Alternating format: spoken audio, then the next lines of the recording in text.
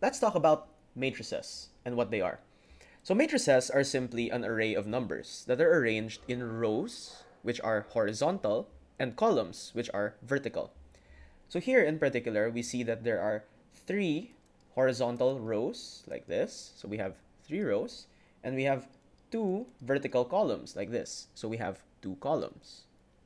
Now this is how we represent matrices in general. Okay, so this in your screen right now is an m by n matrix.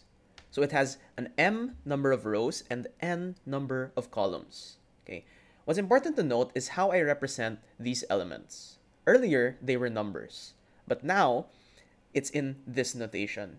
Okay, so A is just an arbitrary representation of matrix A, but these subscripts are what's important. So this first number is the row, and the second number is the column.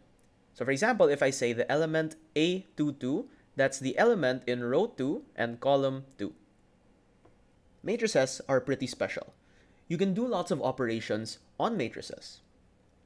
Later on in linear algebra, you'll learn how to do diagonalization or even taking the inverse of a matrix. But for now, let's focus on the very basic operations that you can do with matrices.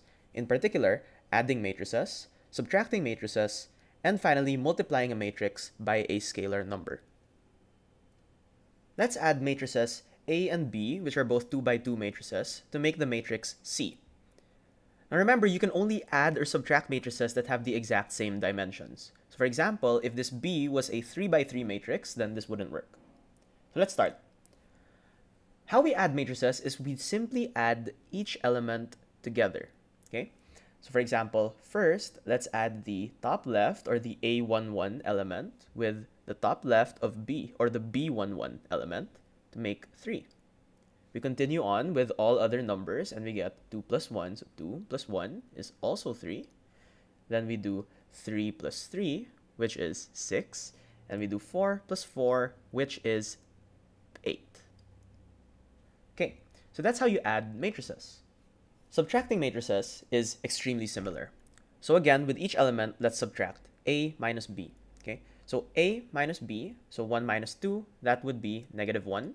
Okay, next we go on to 2 minus 1 would be positive 1. Then 3 minus 3 is 0, and 4 minus 4 is 0. Very similar to adding matrices. Lastly, let's multiply a matrix by a scalar. So again, we have our matrix A, and we want to multiply that by the scalar 5. Okay, so we represent it like this, where 5 multiplied by the matrix gives you, okay, so again, you end up with a matrix of the same dimensions. So you have a 2 by 2 matrix, and you multiply each element by the scalar. So for example, here our top left element is 1 times 5, so that's 5. Then 2 times 5 is 10. 3 times 5 is 15, and 4 times 5 is 20. So you end up with this matrix.